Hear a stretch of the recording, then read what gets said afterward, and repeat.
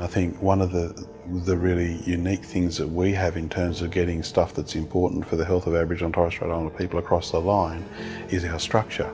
So the person who's the chair of our council now, or our faculty,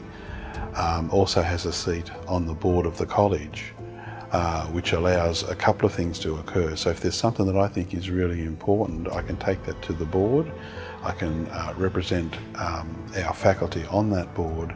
and explain to the rest of the board why this is important, and we might get something across the line that might not have otherwise got across the line. But also,